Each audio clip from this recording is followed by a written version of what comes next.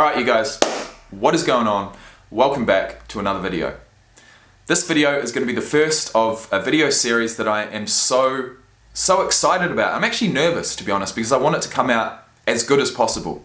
I don't want to fuck it up for any of these guys. I really am getting behind my three friends who deserve to play football at the higher level but just have not received the opportunity, or are not in the position to receive the opportunity. I'm doing what I can to help. The first player that we're focusing on, his name is Armin. I have requested to each of these athletes to send me their story. And I knew that question, their football story, I said send their ups and downs. I could probably bring up the exact message that I sent, but basically I needed their story.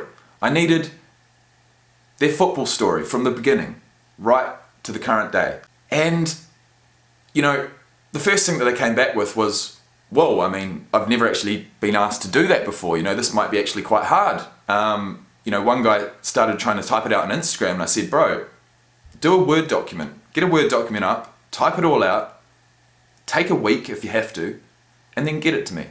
And I'm going to convey that to my audience. So that's what we're going to do today.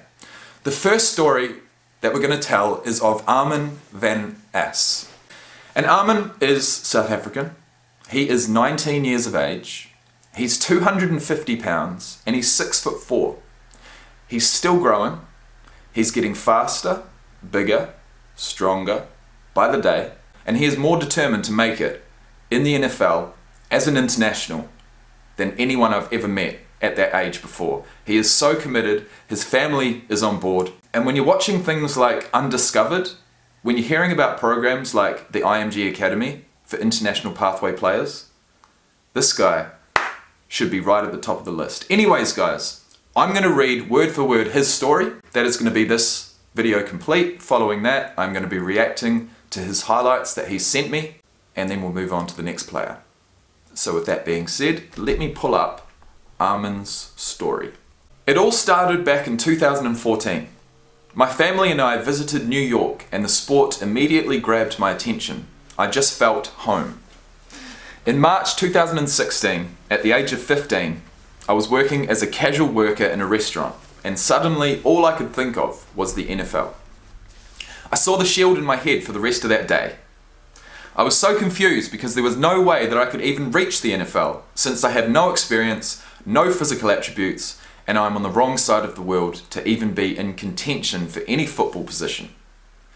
So this is at age 15 in March of 2016. In 2014, at the age of 13, him and his family visited New York and was amazed by the NFL. I decided that I was going to start working to reach the NFL, rise above my circumstances, and become one of the best international players the NFL has ever seen. And I don't doubt it, man. The way that this guy talks, he fucking believes it and he's going to do it. And I believe in him. I started training every day, hitting the gym, watching some footage, and learning how to exercise to improve myself. In July 2016, I took a massive shot in the dark and reached out to the director of communications of the New York Giants. Okay, I had no idea about this. In 2016, I didn't think he would respond to my mail, considering that I gave him my stats, and my best 40 time was 5:21. To our surprise, he responded to our mail and gave my information to their scouting department. I didn't hear from them again, and when I wanted to send him another mail, they had a new person in that position and I couldn't find his email address, so that was the end of that relationship. The fact that an NFL team actually responded to a nobody from South Africa was so encouraging to me, and I decided to make work of it and take charge of my dream. Wow, that's incredible. We don't know who this guy is, but that one email back was the catalyst for this journey to go where it has done from there. If he didn't receive that email back, who knows what he would have done. That's incredible, bro. And that goes to show, if you don't ask, you don't get. And he was only 16. At the end of 2016, I told my best friend about my dream. I didn't tell anyone because I knew that I would get mocked and ridiculed at school if the people found out that my dream was to play in the NFL. Now this guy's in South Africa, so the major sport would probably be rugby. Since it came out that this was my dream, I never heard the end of it. People would tell me to my face that I won't make it, in front of other people. They asked me if I was looking for attention, what I was trying to gain out of telling this lie. Yeah, that's what high school's like, man. Family members didn't think I would be able to achieve my goal, and some still believe that to this day. Not that any of this discouraged me to reach my goal, but it was hard to keep a straight face at school when I was openly mocked. I believe that this period actually built my character a lot, as till this day when I attempt something crazy, I think of them saying that I can't do it, and sure enough, I complete my task. And he's got in brackets, like pushing a truck up a hill. Bro, this guy is strong. This guy's strong as an ox, man. Seriously. My original team was the New York Giants, and to this day I still support them. I switched teams when I discovered the New England Patriots. I mean, they were and still are balling. They were making the most unbelievable plays and showcasing the ultimate clutch by making the biggest plays in the most stressful situations. This guy has some decent English, bro. I'm not gonna lie. He's got some brains. Not just brawn, are you, Armin? In 2017, I discovered Gronk, and there was no turning back from there. Yeah, well, in 2018, I discovered Gronk, and yeah, there was certainly no turning back. My original intent was to play outside linebacker. In brackets, one of the guys that mocked me asked me what position I wanted to play, and when I said linebacker, he said that that's probably the only place I would be considered as close to good. So you originally wanted to be outside linebacker because you listened to one of your friends who doesn't know shit. I'm glad you changed your mind. I followed Devin Kennard and learned all about him, but then I discovered Gronk. When I saw what a tight end is able to do, the blocks, the runs, the catches, and the spikes, this made me reconsider my position, as I am not taken down easily while running with the ball. I started training myself like a tight end. I still went to the gym daily. I ran 1040s every day in the street in front of our house. I learned the route tree, and I watched every available video on Gronk. Now this guy's still 16 at this stage. It was tough to focus on my schoolwork, play rugby for my school, so we did play rugby, and work on my dream all at once, but that still didn't stop me. After school, I would go to the park close to our school and do my drills there. Then walk back to school for rugby practice. Then when I got home, I would do my homework, and finally, at about 6 o'clock, I would enter the gym. This guy's going places, man. You can tell, right? School went on. People I thought were my friends made fun of me, but I still continued to pursue my goal. By mid-2017, I decided that I wanted to attend an American university. I would get a great education, get to train every day, dominate on weekends, and hopefully get invited to the NFL Combine. All I needed was a shot. I didn't apply to a South African university, and this was risky, as a qualification is very important. My first communication from an American university came in August of 2017, from a Division III school. I was so humbled that something I have worked for the past 2 years has started. We spoke with the coach a few times, and one day he just stopped communicating. We reached out to him multiple times, but he never responded again. Similar situation. I was heartbroken, as the application period for local universities was already closed by this time. I just put that behind me and kept working hard and believed that I would get another opportunity. 2018 arrived, and my future was still uncertain. The final year of school is stressful enough for any student, but to be worried about where you were going next year just made everything tougher, especially considering that all of my friends already applied and got accepted to universities for 2019. In April 2018, the coach from a high school in New Jersey visited my primary school as their approach to see if the sport could develop in South Africa. Once again, I was too late, and by the time I found out about all this, he was already back in New Jersey. Luckily, the coach and a teacher from my school were family, so that must have been why I went over. So I got his details from the teacher and we started communicating. I gave him my stats, which has improved by now. My 40 time was now down to 464, and he was impressed. So this is in 2018. There was a possibility that I would finish my final year of high school in New Jersey and develop my game and technique, and maybe, just maybe, get recruited by a university. This was the lucky break I was looking for. Third time lucky, it seemed. All my hard work has led me to this moment, and I was ready to make a huge success of the amazing opportunity presented to me. Unfortunately, the coach that offered me the chance to play for him didn't know that their international pupil limit had been reached for 2018 and I couldn't go. Once again, I was heartbroken.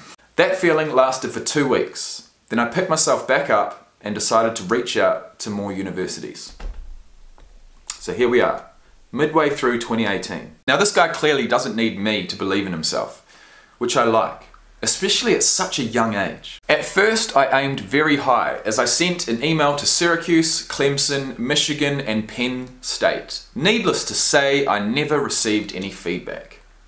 I then shifted my focus to Division II universities. At first we contacted close to 20 universities, and out of those 20, only 2 have responded. It was very promising as we spoke for more than 2 months with those universities, and like the previous university, they just stopped communicating. We reached out multiple times, but all the efforts were futile.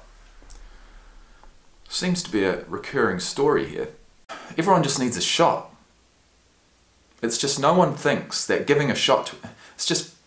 no one thinks that any kids out there that are sending these emails are actually that determined. You know, they're willing to die for this sport. No one thinks that, but this guy really is. By this time, 2018 was nearing its end, and I had to start focusing on my final exams. I knew that I had to do exceptionally well to be admitted to an American university, which we still had to find. I wrote my finals, and with all the stress, I still did well and achieved a GPA of 3.2.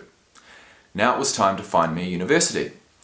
As 2019 started, I was still looking for a university, and all my friends started their studies. I worked out every day, searched for universities for almost 2 weeks. I then decided on almost 100 universities that I was going to reach out to. They included both Division II and III schools. I believe that I had to get at least 5 responses from that list. I'd have to say too. I also watched the first NFL Undiscovered series, and that gave me inspiration to push even harder. A period of a month went by before seeing 3 of the 96 universities that I reached out to respond. Once again, things went well, and I sent them my transcripts, providing them with my stats and videos, and things were looking promising. Once again, they just stopped communicating. Was this even meant to be, I thought? Is this what I should be spending my time, effort and energy on? Why does this keep happening to me? Did I waste the past 4 years of my life by chasing an impossible dream? All these questions constantly repeated in my mind. This is a story and a half, isn't it? I prayed a lot about my future. In March 2019, I had 3 universities and a junior college interested in me and was excited about the possibility of me attending their university. I was beyond myself with joy and gratitude. The fact that American universities would reach out to a South African with no experience in the game of football was mind-boggling to me. I had a reason to push myself, to work hard, to keep on pushing, and when I was tired, to run that extra mile. So 2019, March, he had 3 universities and a JUCO. Just through persistence. I was getting up at 4:30 to start doing my agility ladder exercises at 5, then be at the sports ground at 6:40 for my sprints and drills, head home about 9, then gym until 10:30, watch games and learn the technicalities at night. This daily routine was strenuous and drained me, but I had 4 reasons to push myself. Just like before, they just went quiet. Really? And to this day, I have not heard back from them, even though I've reached out to them multiple times. Do these guys just see someone in South Africa and think this is just too hard? They're not seeing the man for who he is, they're seeing the situation that he's in and just brushing it to the wayside, it seems. Or maybe not. Maybe every single one of these coaches that hasn't got back to him is for a genuine reason. You never know. But that is really, really disappointing. I decided to shift my focus and prepare for the International Combine and hopefully become part of the International Player Pathway Program. I started talking to one of the scouts involved with this program, and he told me to keep working and also try to make the roster of a team in Germany, England or a European country, as this would greatly improve my game. I followed his advice and reached out to 19 teams. This guy's a workhorse! They included teams from Germany, England and Canada.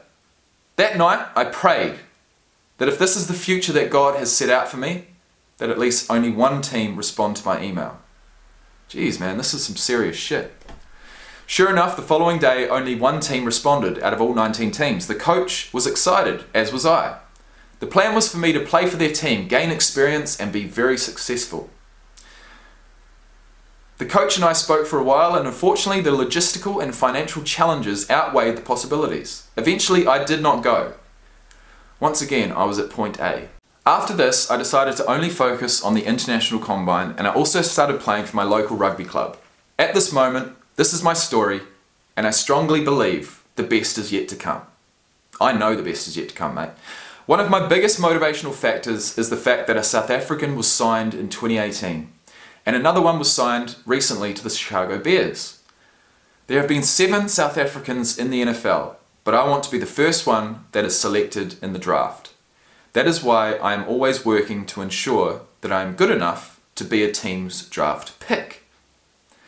Today I measure at 6 foot 4 inches and 250 pounds. My hand size is 9.7 inches and my arm length is 33 inches. My best 40 time is 4.6 and my goal is to run a 4:55. My biggest goal is to make my possible team's starting roster. I am willing to outwork, outlearn and outplay any competitor. The competition will be tough, but I am willing to do whatever it takes. Thank you, Armin Van As. The 3rd of May 2020. And today's date, my friends, is the 13th of May. So there we have the story of Armin, the football player, the prospective tight end from South Africa, who has tried and tried and tried to get his shot to play football at the next level, or at least train under a coach at the next level to ply his trade, build his game, and become the professional football player he's always dreamed of, or since he's 13. What a story! That was absolutely fantastically written, Armin, so thank you very much for that. I hope that my audience enjoyed. My next video we will be making rugby player reacts to Armin's football highlights, and I cannot wait for that. But I am going to run through all 3 of my players' stories first. So I would say tomorrow we're going to react to Armin's football highlights, but in the meantime I'm going to continue with the next story, which is Ruben Lightning Linton II, a 5'9", 190 pound dynamite running back, and I cannot wait to bring his story to you. But Armin, I want to say I hope you enjoyed this video. I am going to put some graphics behind me speaking so you won't have to just look at me the whole time. Hopefully it comes out nicely, and hopefully we can do something for you and your football journey, brother. That's all I can say. So anyways guys, if you have liked the video, hit the like button. If you want to subscribe and see more, please do. And I'll see you back here very shortly to continue with these football stories. Peace out.